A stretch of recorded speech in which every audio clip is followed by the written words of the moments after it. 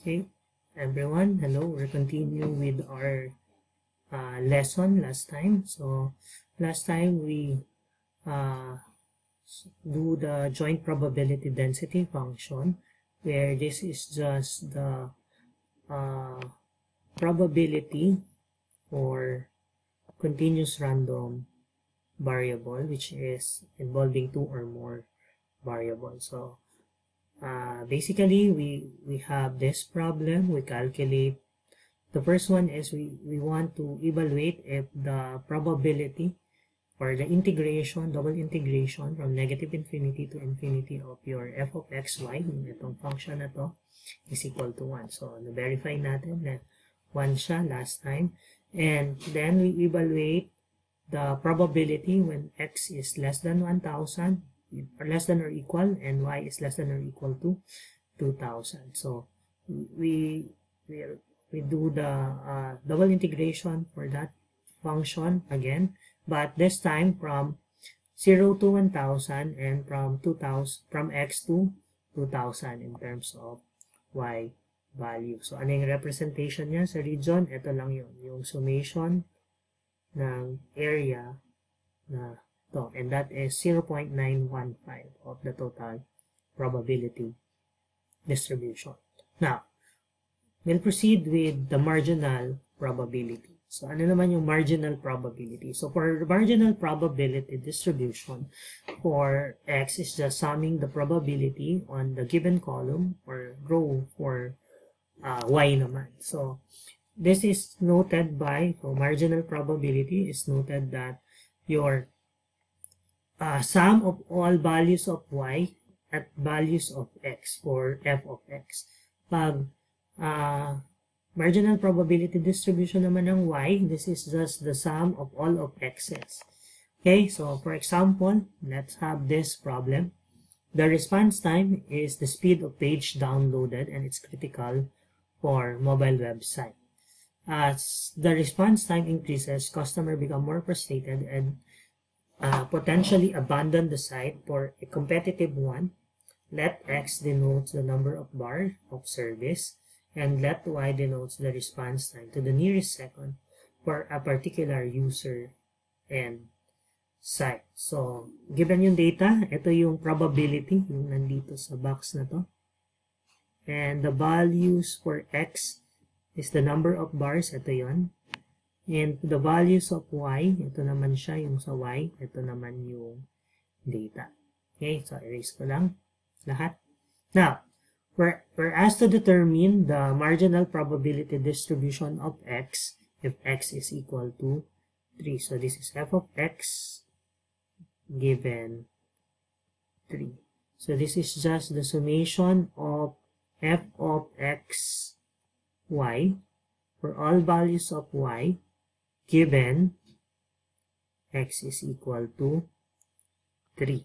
So this is just the sum of all this probability. So pag isusulat natin siya, probability of x equals 3, y equals 1, plus probability of x equals 3, y equals 2, plus probability of x equals 3, y equals 3, and probability of x equals 3, 3, y equals 4. Okay? So, meaning, isasum mo lang ito lahat. So, ang sagot dyan, pag sinam, so let's use our calculator, 0.05 plus 0.05 plus 0.2 plus 0.25. So, the answer is 0.55. Okay? So, 0.55. So, ito siya. Case ko yung, so, you just get the sum of this column for x equals 3. This is for discrete random variable. Tingnan natin kung naintindihan. So, now, let's find the probability distribution for the following function. So, yung f of 3 ay ito lang, yung sum, which is 55. So, for this table, sinam na yung column. Ito na yung marginal probability distribution for x, and this is for y value. So, pag kinuha nyo yung number 1, f of x of 1, ito lang yan, 0.2. Pag f of x of 2, ito siya, 0.25. yung fy1 is this one, and so on and so forth. So you just get the sum of the column and row to determine the marginal probability. Okay. Now, paano naman kung sa continuous? So for continuous function probability, so in order to get the marginal probability density function, so kailangan itong f of xy natin matransform natin into a function of x. Ganito din yung kung marginal probability ng y, yung f of x, y, matransform natin into a function of y. So, paano siya ginagawa? So, for f of x, you just get the integration of the function with dy for all values of y. Ganun din for y, integration with dx for all values of x. So, paano siya? Example, a probability for only one random variable. So, we want to get the probability for all values of x from a to b. So, para magamit natin yung marginal, ito yung marginal distribution. So, para makuha yan, you need to evaluate yung f of x with dy. So, ayun lang yun. I-evaluate nyo lang yung dy. So, mas maganda na makita ko sa inyo sa example. So, yung same problem natin nung nakaraan for the random variables that denotes time. In example 5-2, find the probability that y exceed 2,000 milliseconds. So, for this graph, based dito sa graph, kukunin natin yung area dito sa curve na to. Ito, yung area nito. Or yung volume. Actually, volume yan eh. Volume of that curve. So, by doing an joint integration, kung gagamitin natin yung buong function, so this is just py greater than 1,000. So, this is just the integration.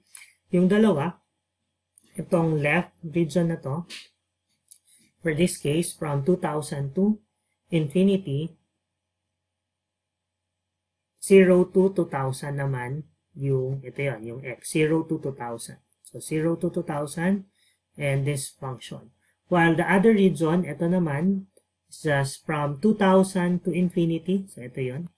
But this one from x value. Kasi may x ka na dito. So, nag-change to. Ito kasi constant.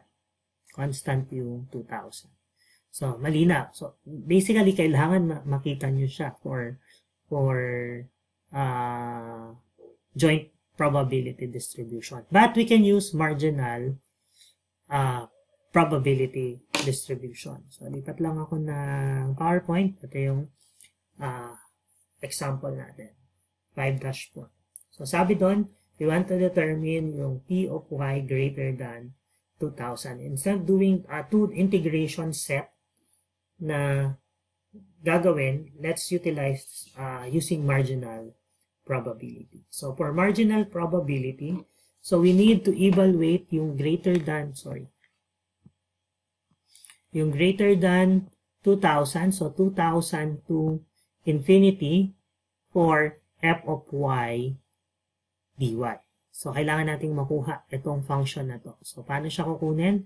So, ito ay, ito lang, integration ng f of xy dx. Dx siya para sa y from 0 to y na function. So, kasi nagbabago yung y function natin. So, substitute natin. Alam natin, ito yung function natin. Ito yung f of xy. Okay? Yan yung probability. Okay, burahin ko na lahat. So, by integration, so, pwedeng ilabas.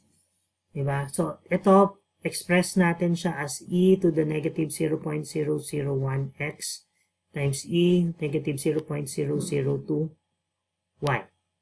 Then, ito ay x, so dx lang siya. So, meaning this expression will be constant, kaya lalabas siya dun sa expression. So, pag ilabas na natin, we just evaluate and integrate this function from 0 to y. So, left m rin, ito. So, substitution. So, lalabas siya, magiging ganito. So, familiar na kayo sa ganyang integration.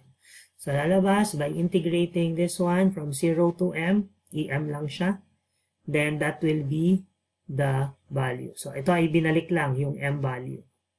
Then, this will be your fy of y. So, this is equal to 1. Then, we will have this final value or final function for y. Then, ito lang, ipinasok lang yung negative. So, distribute nyo lang yung negative at saka yung e negative y para mas mabilis mag-integrate mamaya. Okay? Now, so, ito na, meron na tayong value ng fy. So, we just need to get the probability of y greater than 2,000. So, for 2,000, this is 2,000 to infinity, yung integration natin. So, let's have the integration. So, ipasok natin yung value na to dito.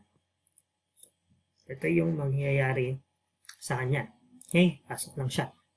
Then, lalabas lang yung ito. Then, the integration will be done for two function. Yung property ng integration. Sum lang siya.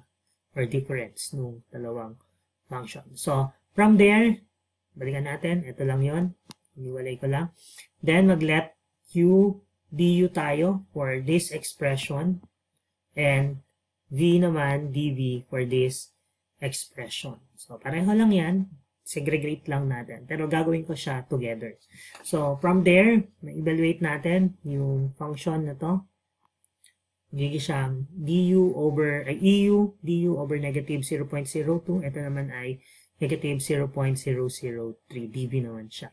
So, by integration, lalabas lang at negative. Ito ay magiging positive na kasi parehong negative. Kaya, positive yung value. So, by integration, you know that this is EU lang from 2,000 to infinity. Ito naman ay EV. This is 2,000 to infinity. Pareho lang yung integration natin. Okay? Then,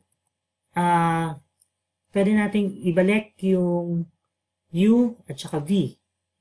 Balik na natin para ma-evaluate natin in terms of Y. So, by substitution, magigitong negative infinity minus e to the negative 4. Ito naman ay negative infinity minus e to the negative 6. So, both e to the negative infinity will be equal to 0.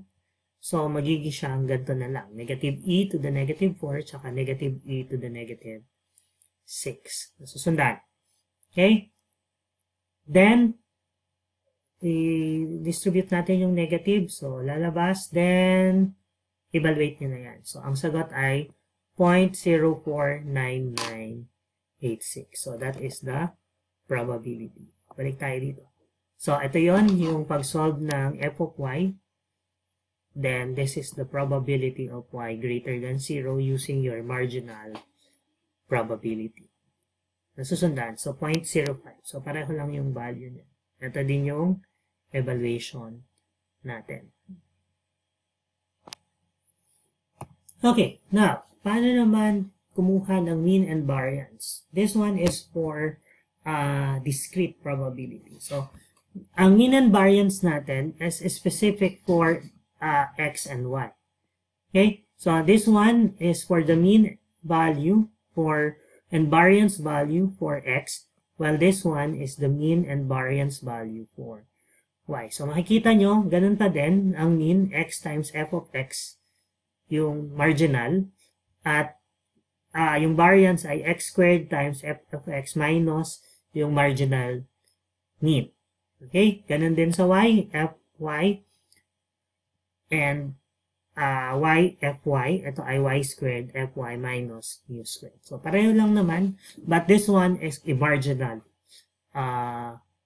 mean and variance. So, yung kaninang problem natin, di ba? So, nakuha natin yung mga marginal.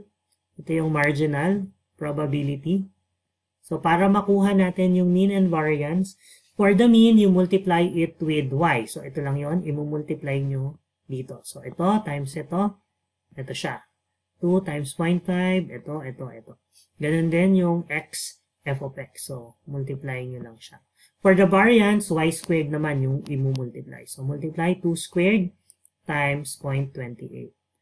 1 squared pala. Ito ay 2 squared times 0.25. So, multiply nyo lang yung value.